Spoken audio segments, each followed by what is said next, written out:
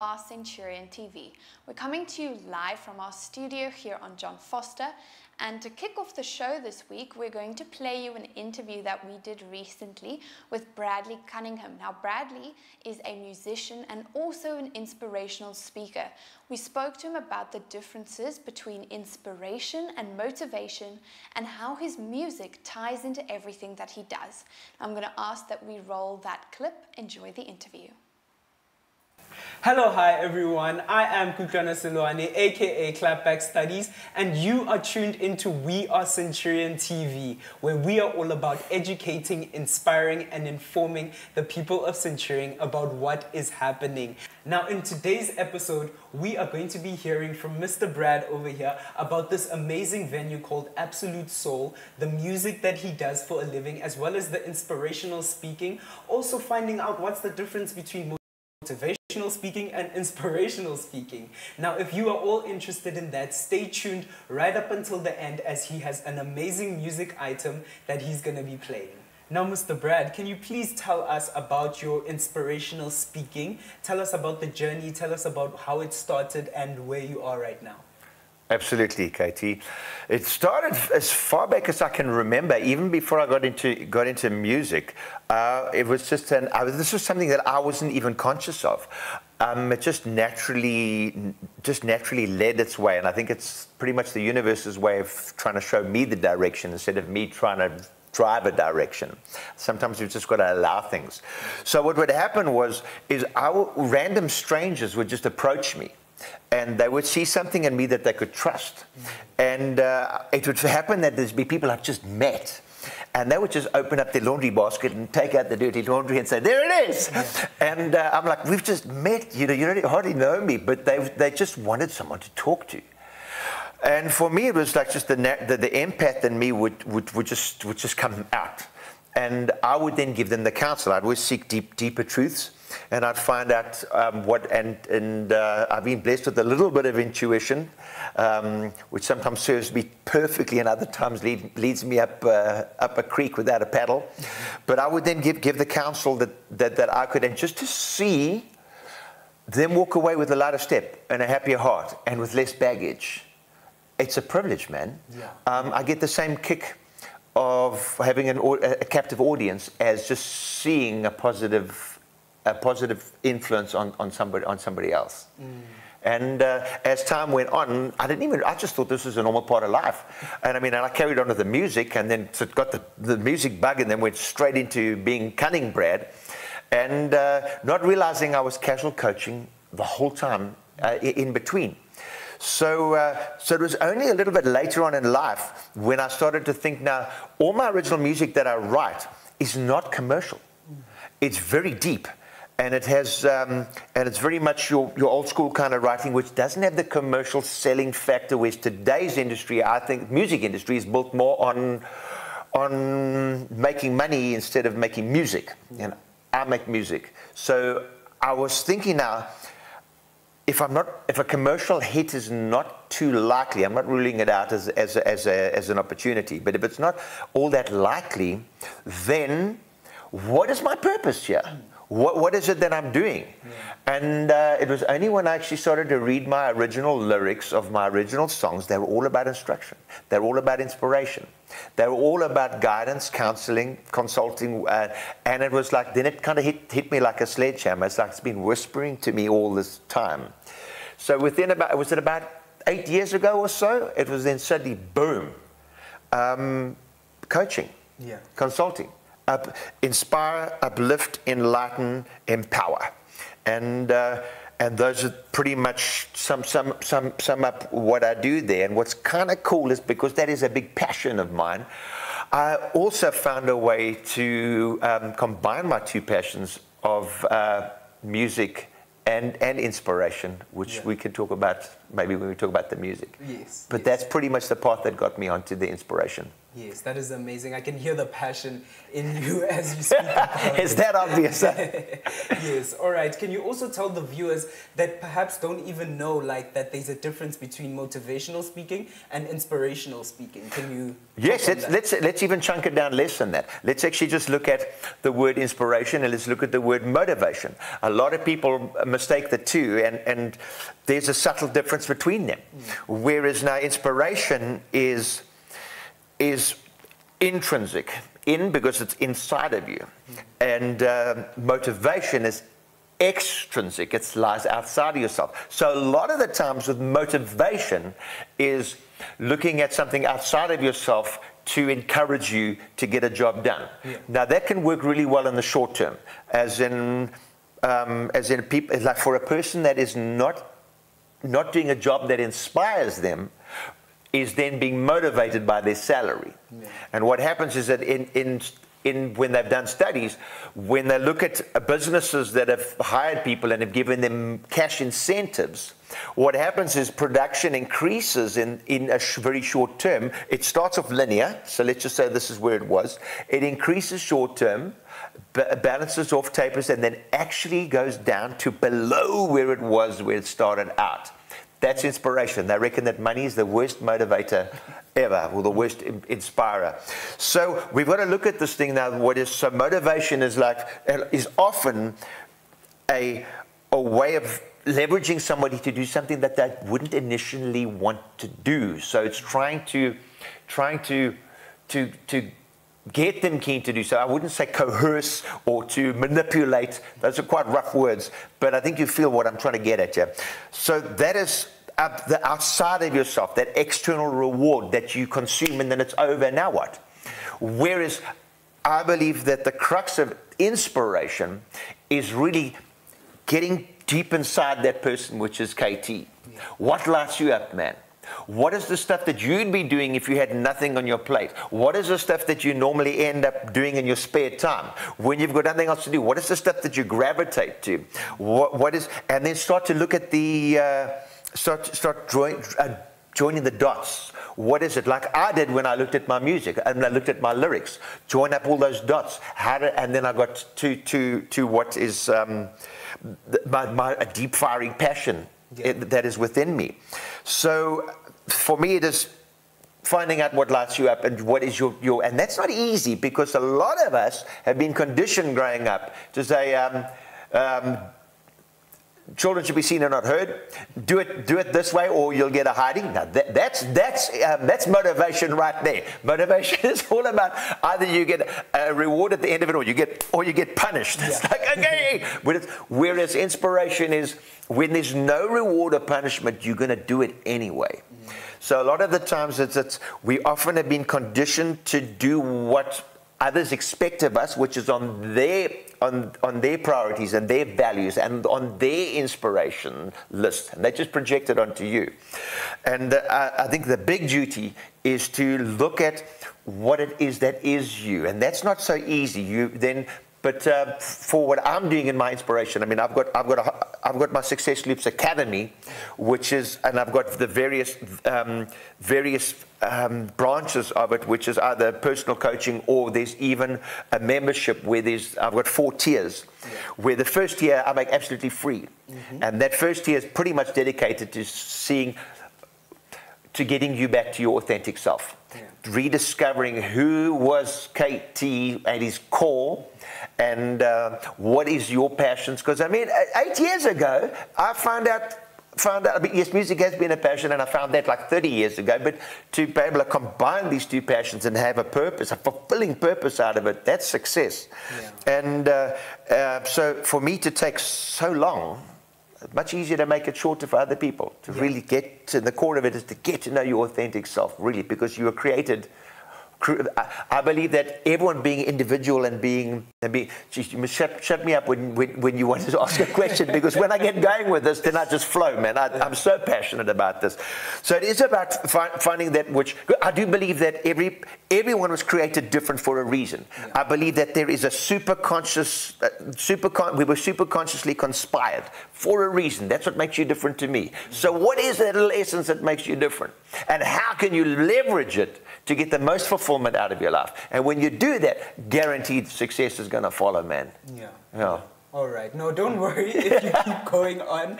This is what people want to know. They want to know, what is this inspiration that you speak of? And I love that you are passionate about it, because many people don't know that it's something that must come from within, as you had said. Now, can you then tell us when the music started and how it was incorporated in your life? Yes, the music started. My mom was very musical. She could play piano, accordion.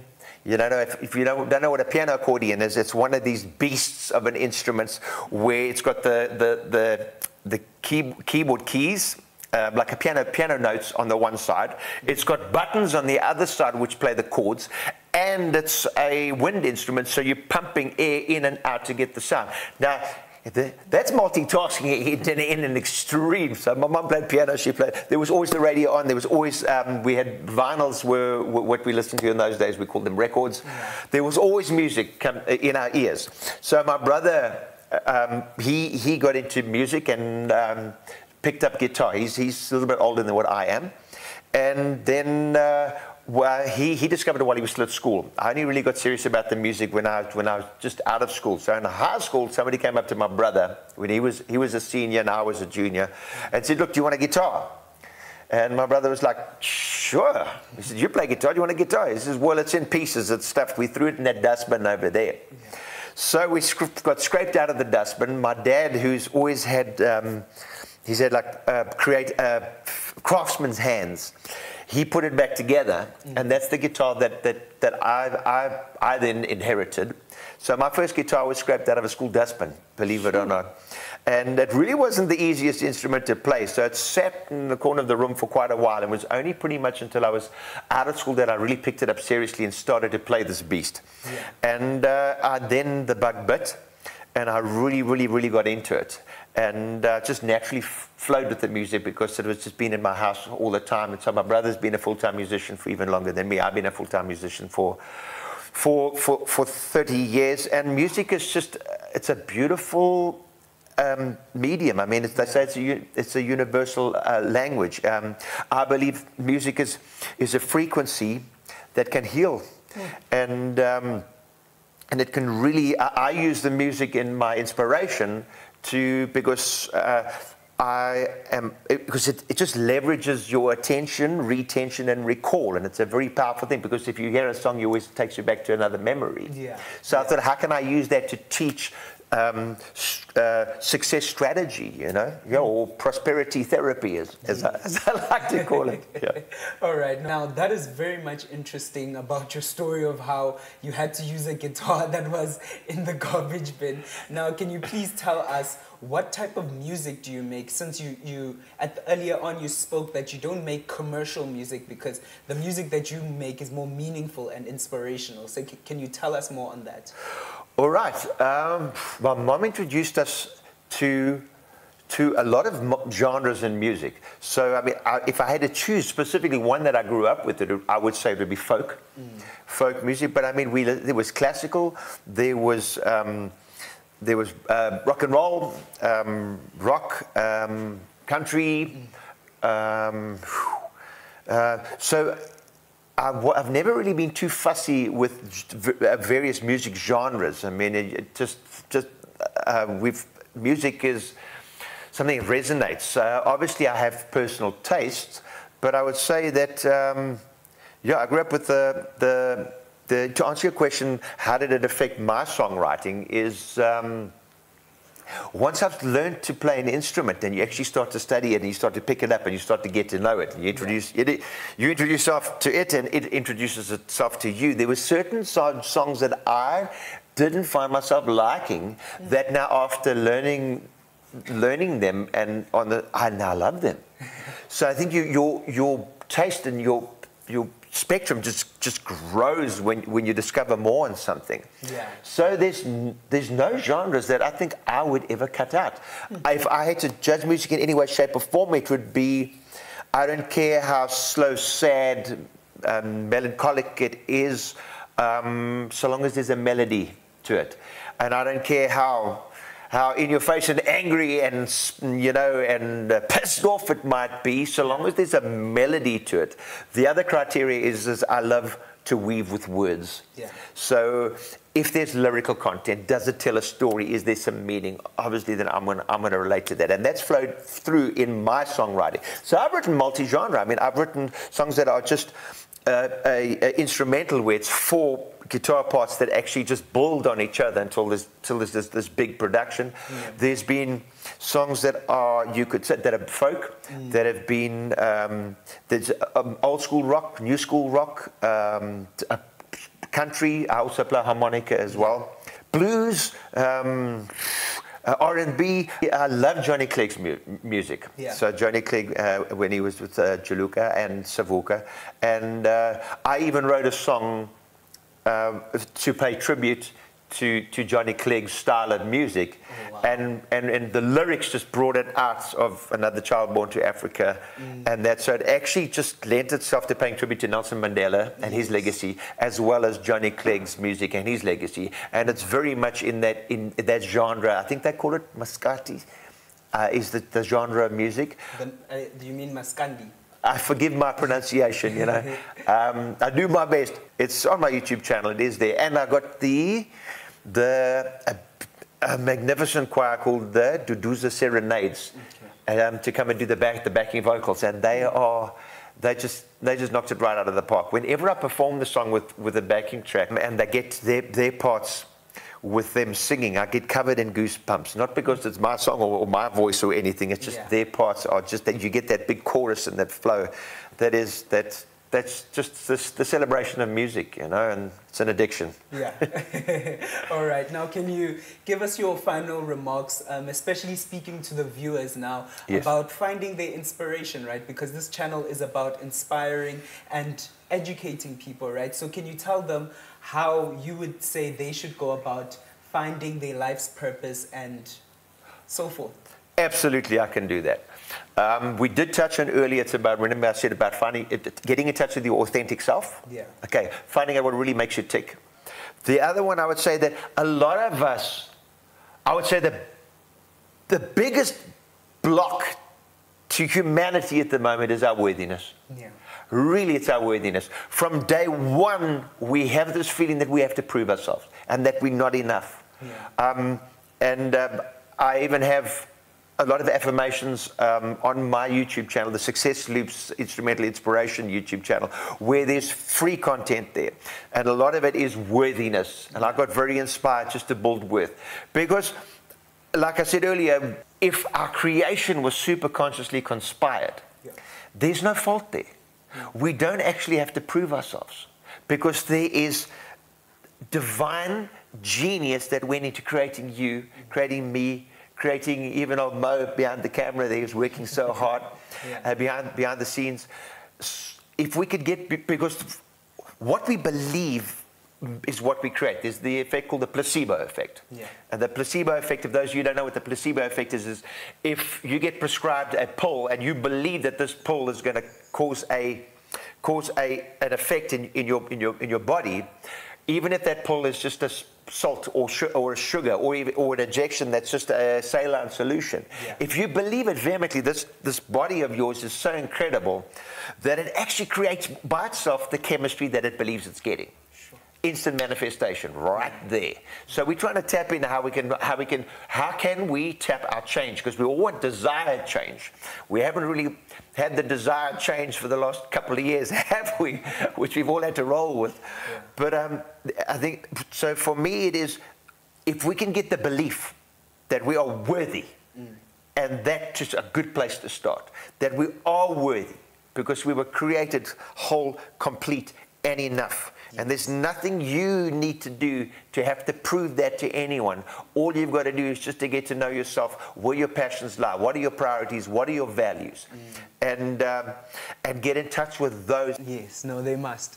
Now, we can talk about this all day, as I can see you're very passionate. Now, I hope you guys have enjoyed. We've gotten to the exciting part of this interview where Brad is going to be playing an amazing song for us. So I really hope you guys enjoy, and please don't forget to subscribe and give us a like. Okay, can I pick it up and go? All right, let's do this. So this song I wrote, it's on my second album. Yeah. So Cunning Brad, there is a Cunning Brad channel as well, which has cover songs as well as my original songs as well. This song I wrote on my second album. I think it's actually the first track of the album.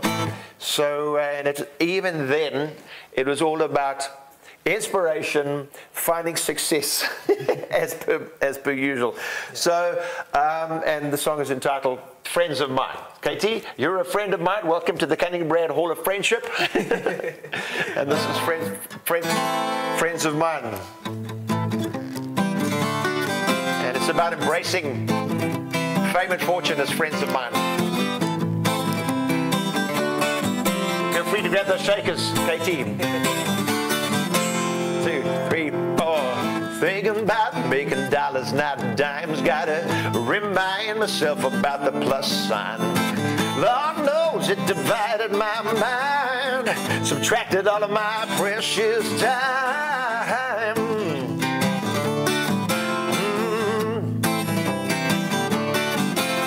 And who do I see coming round the bend? Fame and fortune, my two best friends. Lord, I know it's come to me. I can't wait to see myself on TV. We are Centurion TV. Well, I found myself some peace of mind to silence my conscience and quieten my mind. Whatever I seek, I shall surely find. 'Cause fame and fortune are friends of mine. Friends of mine. Friends of mine. Friends of mine. Friends of mine.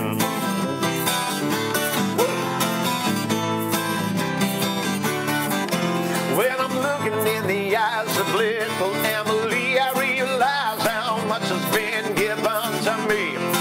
Not only her, I'm talking about you. All of my dreams are coming true.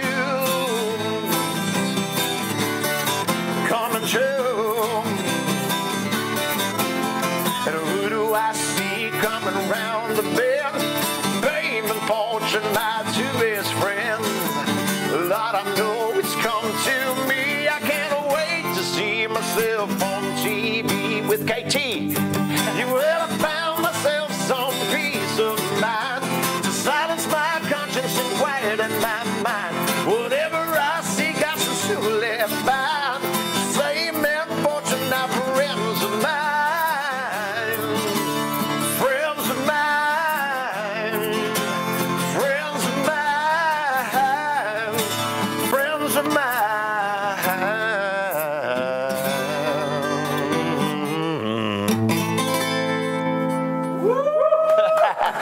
Thank you.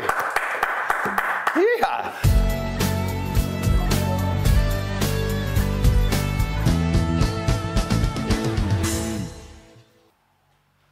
There we go. Thank you so much. It was lovely to have Brad on the show. And if you do want to see more of him, you can go and follow along on his YouTube channels. His music YouTube channel is under Cunning Brad, so you can go and see what he's up to in the music scene. And if you do want to know more about his inspirational speaking and how to work with him, you can go and follow him along on YouTube under Success Loops. That's his YouTube channel, and also on Instagram for his inspirational work and how to work with him. So thank you once again for Brad for being on the show. It was really lovely to have him here. We have some very interesting guests coming in the next week. Tomorrow we are going to be talking to Caitlin Bower about her sports climbing journey and how she got into wall climbing. So be sure to hit the bell and turn on the notifications for our channel to not miss any of this week's episodes. And then I also want to remind you that Jade van Heystien, who was on our channel last week, her very first single came out yesterday. So go and stream it on all platforms. The song's name is Wie Ek Is. Go and stream it, share it with your friends. Let's support her as much as we can. And if you haven't watched her video, go and watch that. She talked a little bit about what her song's about and what inspired it. So go and head to our channel to go and check that out. So thank you for everyone for watching the channel today and for everyone subscribing. Please do share it with all your friends, all your family, like the videos, become a community here on We Are Centurion TV, as it does really help us out quite a lot. Turn on the notifications so you don't miss any of the episodes. And please remember that this is your channel as the community. So if there's anything that you would like to talk about, or if you would like to come onto the show and share a little bit about what you do, please email us at stories@wearecenturion.co.za. You can also follow us on all of our social media platforms under We Are Centurion TV, and you can send us a DM on Instagram, message us on Facebook. We're also on TikTok, so have a look on there. Please message us if you want to be part of this community, and email us. The email once again is stories@wearecenturion.co.za. So thank you once again for being here on our live show today. We will be going live every weekday at 8 in the morning with lovely guests that are in the community. We are here to inspire, educate, and entertain the community. And once again, if you want to be a part of this journey, if there's something that you want us to talk about, please send us an email at stories@wearecenturion.co.za. It will all be in the description here below, and go follow us and subscribe to our channel, as it does really help a lot. So once again, just thank you so much for everyone